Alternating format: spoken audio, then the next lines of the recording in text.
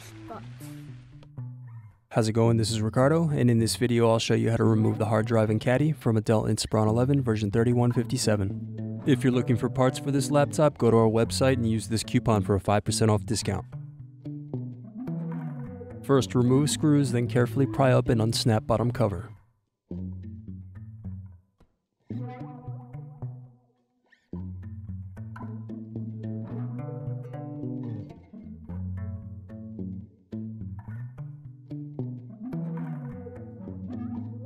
Then remove screws, then unplug and loosen hard drive cable.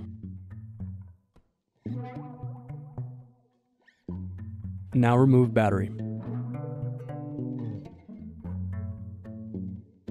Now remove screws and lift Caddy out of laptop.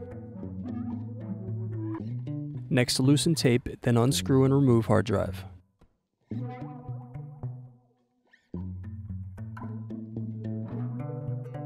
For a standard hard drive, unplug the connector cable.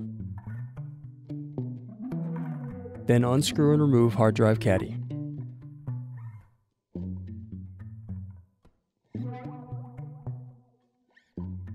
Need more? Check out these other tutorials. For batteries, click here. For hard drives, click here. For wireless cards, click here. Thanks for watching. If you enjoyed this tutorial, give this video a like and subscribe to our YouTube channel. Check the video description below for links to written tutorials and replacement parts.